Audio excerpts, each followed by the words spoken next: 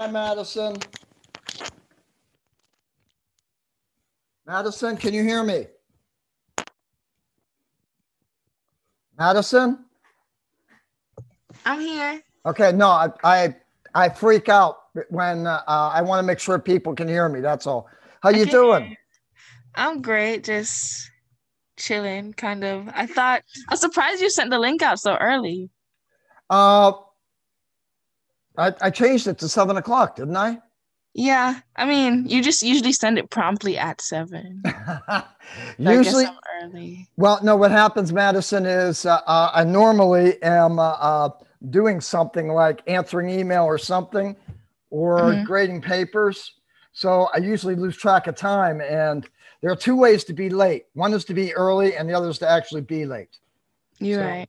uh, so that's normally why I'm late. And tonight uh, it's my wife's birthday, and we have a couple people over. So I have to do this class and then rejoin them again. So Oh yeah, get back to the party for sure. absolutely.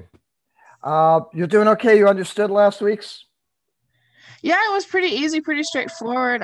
The manual is pretty easy. It lays out like tells you exactly how to calculate everything. 1 second, I'll be right back.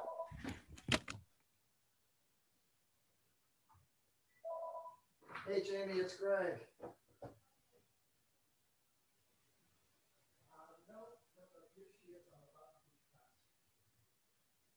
Apologize for me.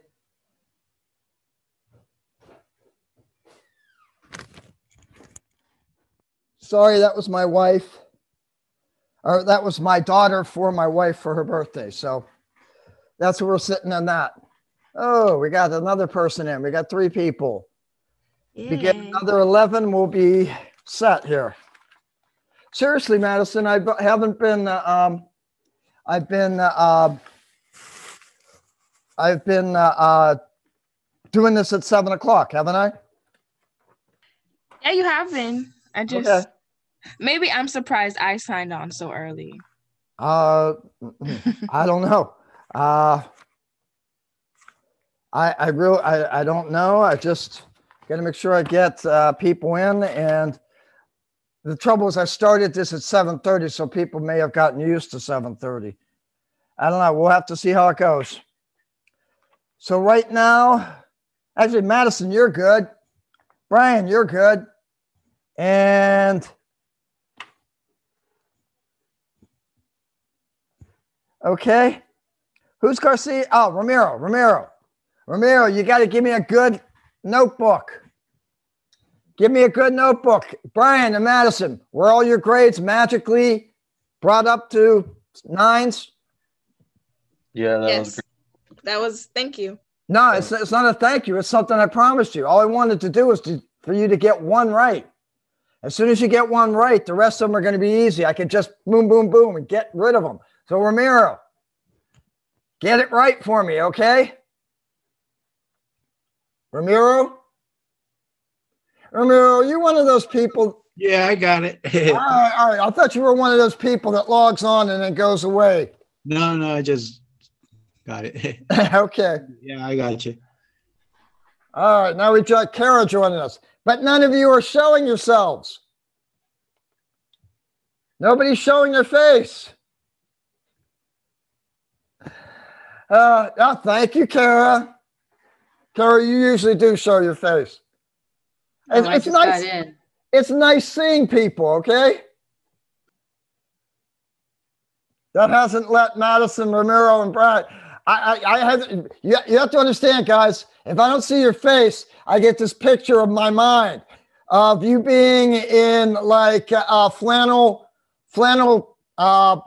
sleepwear and just knocking around in a robe all day. Right? Ramiro just popped up when I said that. All right, guys.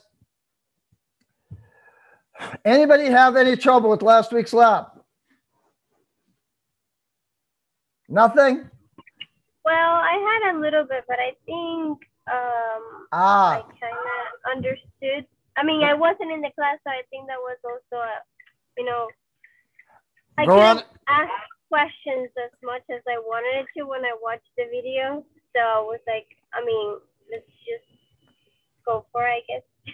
that's a downside of doing this stuff by remote, because if you're not there to ask questions, who knows, you know? So, Veronica, did you get it? Well, yes. My question was, it was asking about the volume. There's one part that you have to use the volume of, I don't remember if it was the HCl or the N8. Okay, you actually have to use both, Veronica. Yeah, but there was one that I know in the video you said that we have to subtract the final and the initial, and then I knew how to do that one, but the other one I wasn't sure if you wanted us to use just the final or also do the subtraction. So what I did was just subtract. It's a subtraction. Everything, everything in that last lab, you had an initial burette reading and a final. Okay, when you have an initial and a final, you subtract the two. That's how much volume is delivered. Yeah, that's what I ended up doing, because I was like, if he says that we need to do it in this part, then we most probably do it in this part too. So that's basically what happened. We're kind of going to do something similar this week that we did last week when you did the HCl back titration. Okay, so we're going to do that, but oh hell, it's only 3 minutes after. I'll wait 2 more minutes and then I'll get started here. All right, guys. I got to see how many people are in there. I had 8 people in. That's a quorum. Do I have a motion to start the lesson? Do I have a second? Yes. All in favor? Sure. All right, let's get started. All right. It's really not going to, it's the same stuff we did last week. So it's really not going to take that much more of an effort on our part, okay?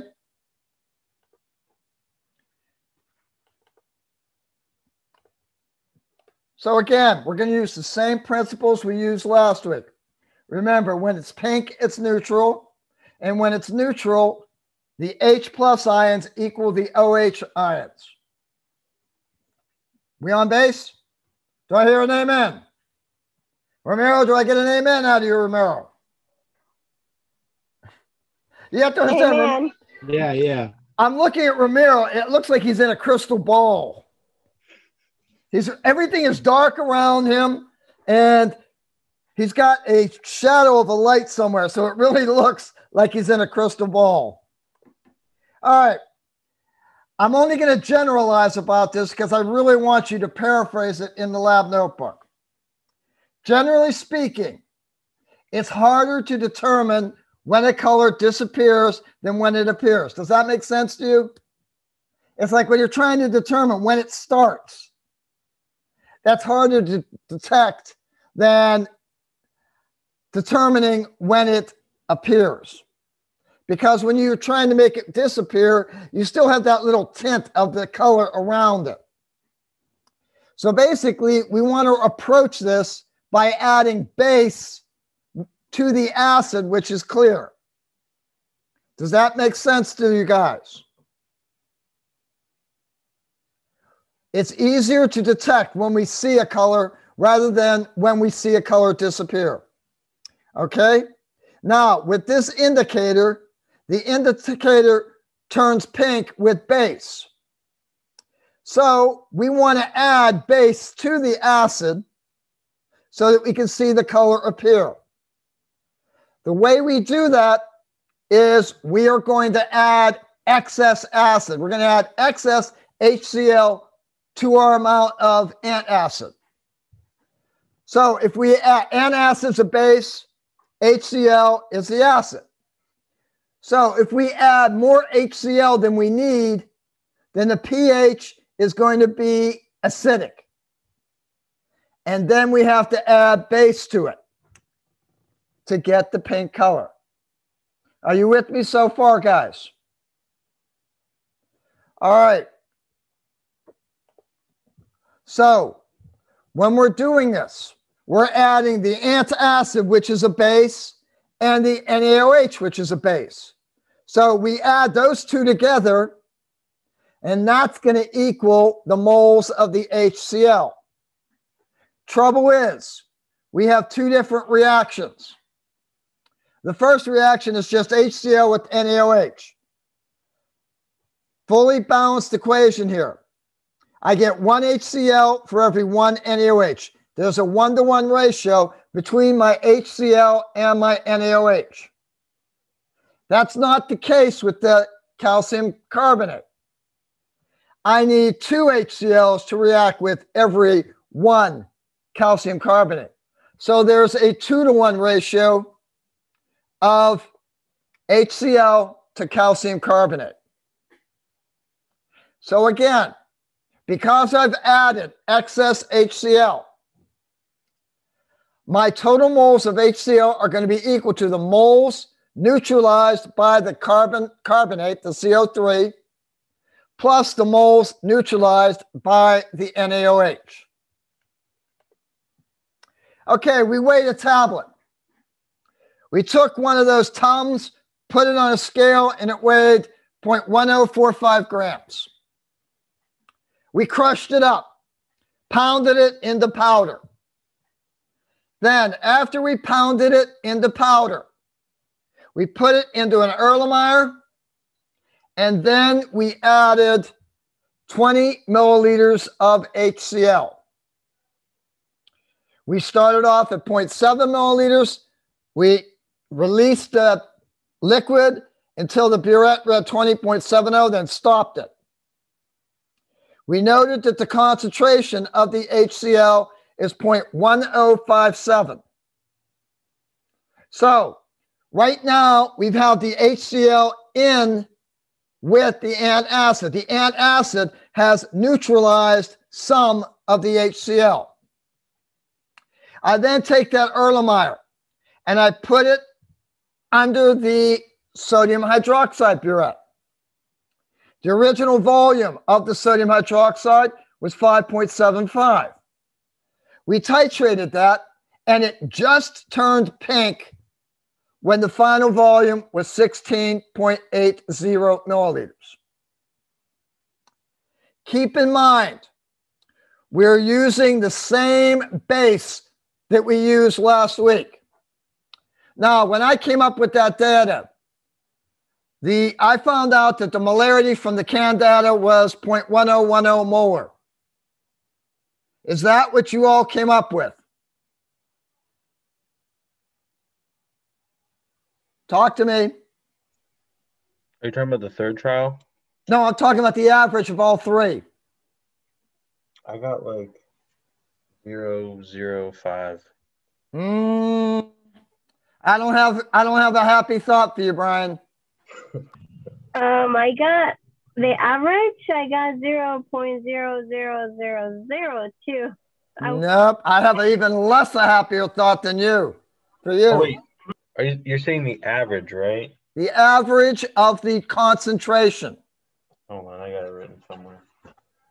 In any case, guys, I want you to forget about what you got. I want you to use 0.1010 molar as the concentration of your base. Okay?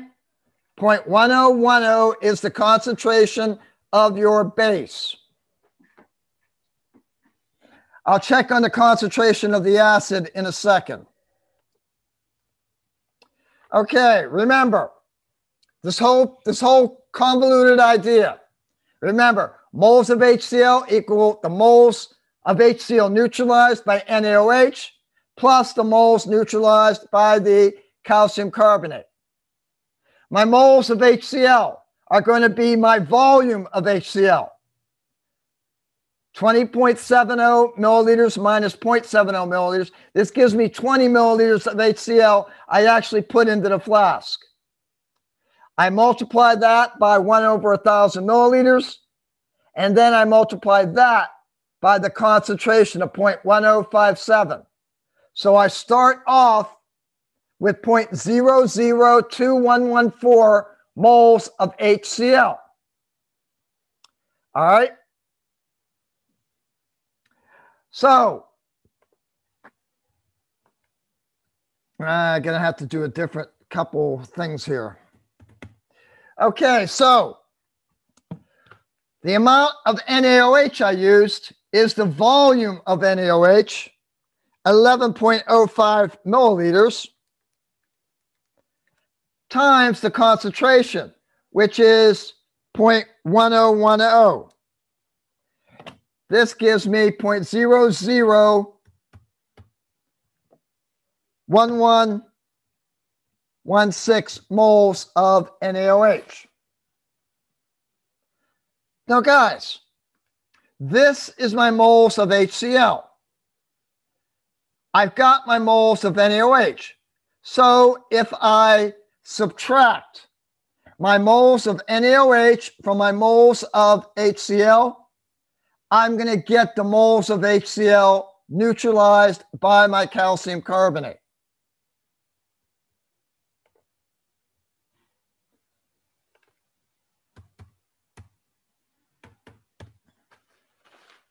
So I subtract those two numbers, 0.002114 from 0.001116, and this gives me 0.000998.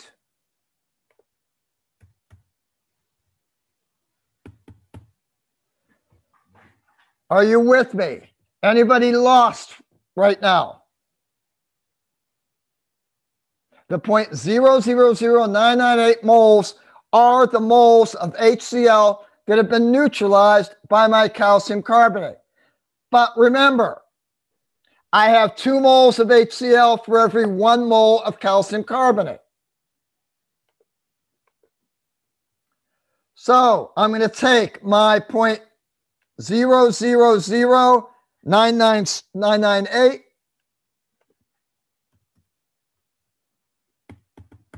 and I'm going to multiply that by 1/2.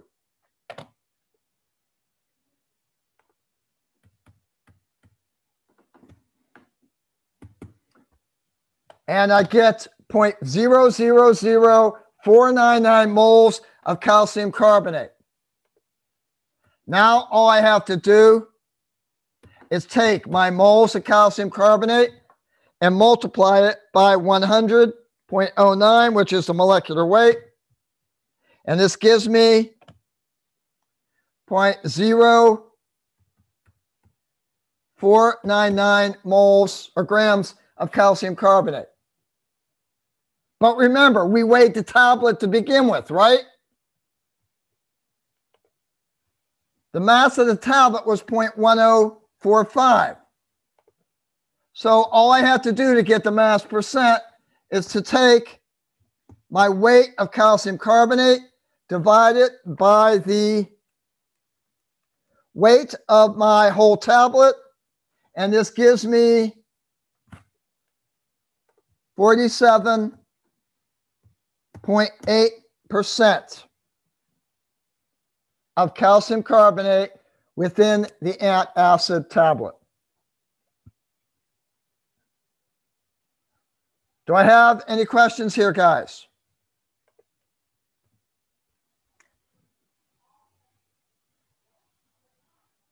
I don't have a whole lot more here. I'm sorry, go ahead. The mass percent is, you divide them with what? Like, is the mass percent of the HCl? No, Veronica. Sorry. When we started out, the first step was to take our antacid tablet and weigh it. Okay, Veronica? Okay. All the titration is doing is finding out how much calcium carbonate was in with the point, how much weight of this 0.1045 was calcium carbonate. And the titration was what determined that. Oh, okay. I see now. Okay. Questions, ladies and gentlemen? Kara, you good? Thumbs up, Kara? Okay. Ramiro, I see you. You good with this? You understanding it? Or you're good? Okay, you looked a little bit confused there for a second. Okay, literally speaking, guys, this is the whole lab.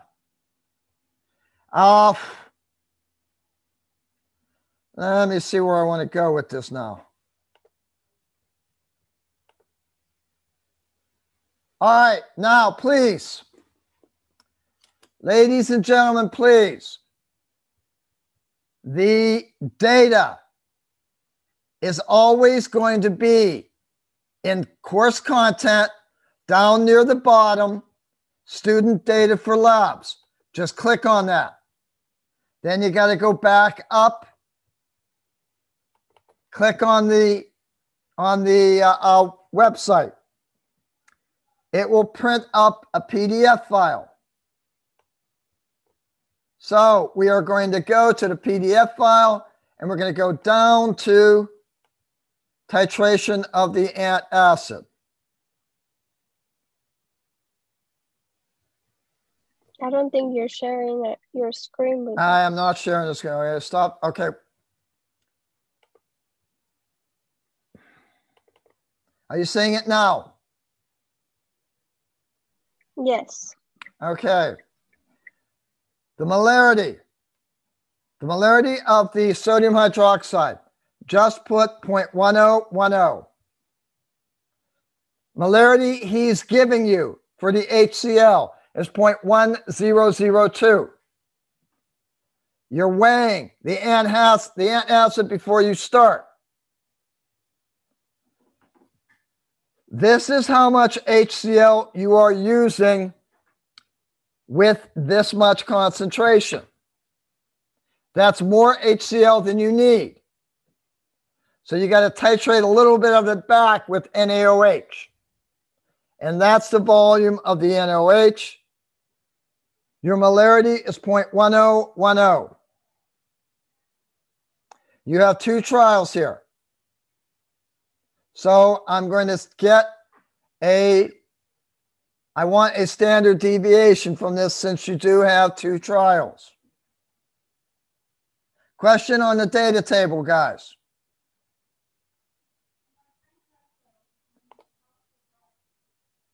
No. Okay, are you seeing are you seeing something on the screen now? Student data for labs? Yes. Thank you.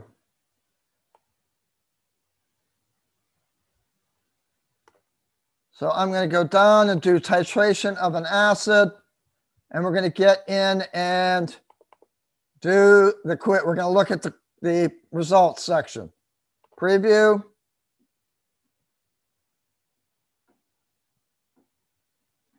Start quiz.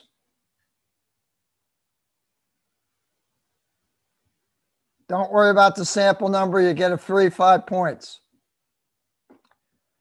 Okay, what volume?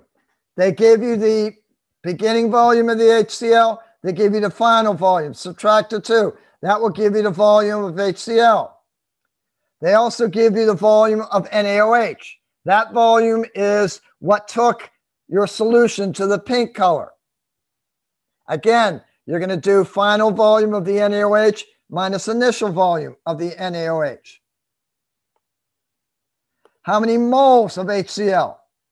You're going to take the number you got in question 2, multiply that by 1 over 1,000 to get to liters, and then multiply that by the concentration you found in the table, the concentration of HCl you found in the student data table. How many moles of NaOH? Again, you're going to find the answer you had in question 2 for milliliters. You're going to multiply that by 1 over 1,000 liters. and then you're going to multiply that by 0.1010. The number I told you was the average from the week before.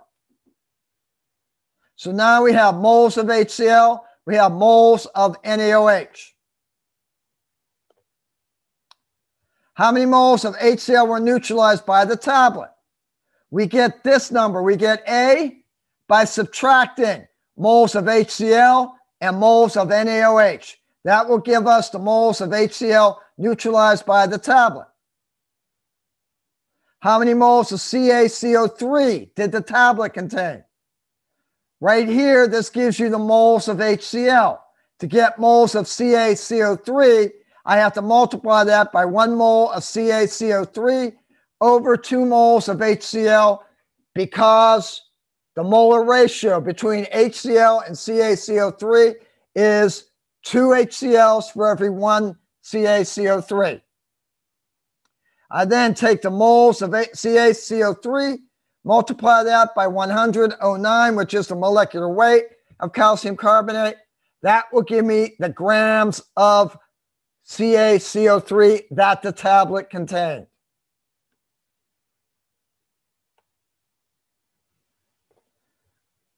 Mass was the mass that's recorded in the data table. The percent mass in trial 1. You are going to show the work. In other words, you're going to get the grams of CaCO3 from trial 1 divided by the entire mass of your antacid tablet for trial 1. You have to show at least trial 1. For trial 2, you just have to give me what the percent of calcium carbonate for trial 2 was. For number 3, you just take B and C, add them up, divide by 2. Give me the average, and basically you are done. Any questions?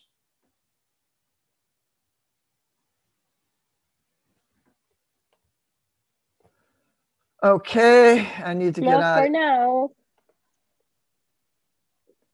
Veronica, ask your questions earlier in the week next week. Yeah, it's just sometimes it's hard for me to do the lab the days before the actual due day because I work, and last weekend was crazy. They put me to work Thursday to Monday. I was like, gosh, it was horrible. I'll tell you what, Veronica, what are you doing after this lab? I have to do bio lab. Oh, what's more important, chemistry or bio? Well, Bio's not even a science. Well, You can tell your professor I said so. no, I'm not gonna tell her that. Who is it? Her name in my lecture is with Fernandez, and my lab is with, I don't know if I'm gonna say it right, Popa. Yeah, go ahead and tell him. All right. Okay, now you have, these are the tough questions. All right. When you're doing this experiment, okay,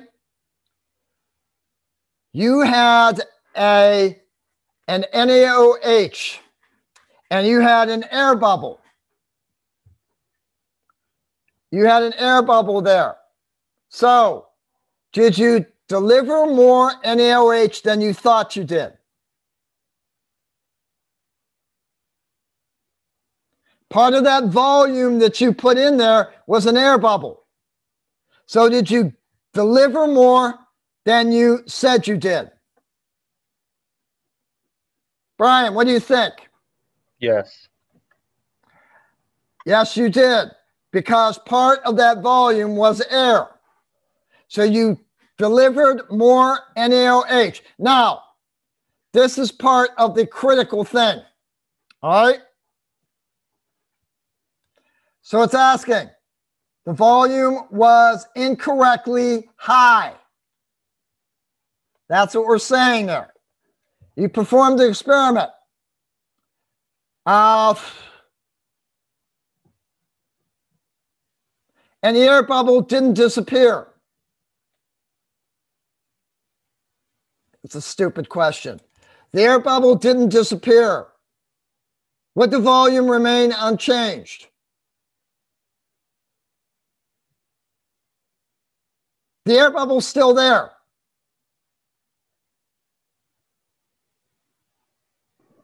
Yes. It's incorrectly high. The air bubble is still there, guys. So whatever volume the air bubble would have added hasn't been added because the air bubble is still in the tip.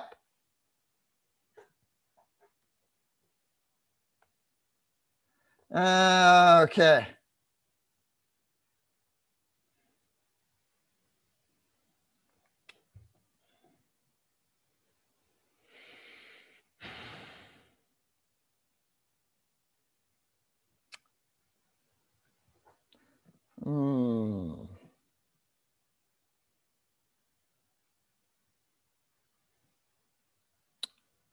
Okay, what he's implying with this is that the solid is carbonic acid. If you read through the problem, he's implying that the insoluble solid is carbonic acid. So basically, you've gotten carbonic acid that has not dissipated. How is that going to affect your results? Question 4 basically is just a reiteration of what we did in the problem itself. Questions here, guys? I like it. Everybody here just wants to go out and eat at this point, right? Yeah, I guess. I'm hungry. I've only been in it for half an hour, guys. I'm here for you. If you need to ask questions, I'm here. It's really not that much more involved than last week. Are we good? Do we count the pheno indicator as one of the chemical hazards? You could, yeah. Okay. All right, Aisa, you here, Aisa? Yes, I'm here. Veronica's here, Kara's here, Cassandra.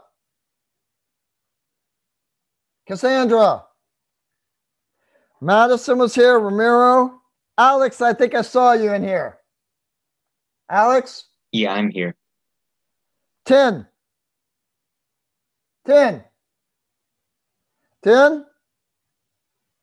Mac, I think I saw.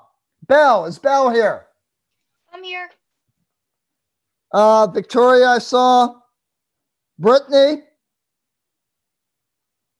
Grazi? I'm here. Thank you, Grazi. And Brian is here. So I'm missing Cassandra, Tin, and Brittany.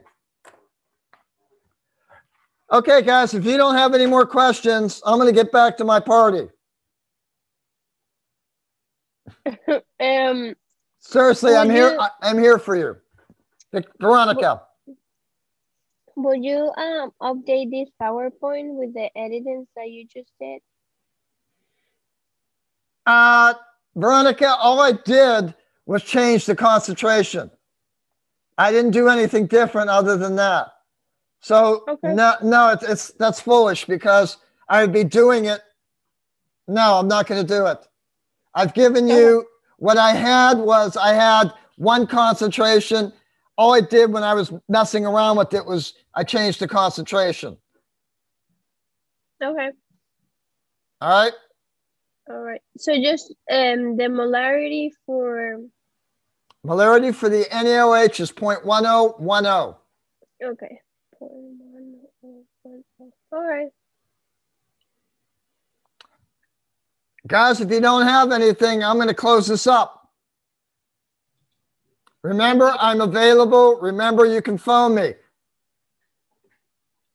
And if I'm not teaching class, like Veronica knows, if I'm not teaching class, I will answer it. If I'm teaching class, I won't. Yeah, I'm sorry about that. Hey, things happen. Okay, ladies and gentlemen, if that's it, take care. I will see you again next Wednesday. Have a good night. Have a good night. Have a good night.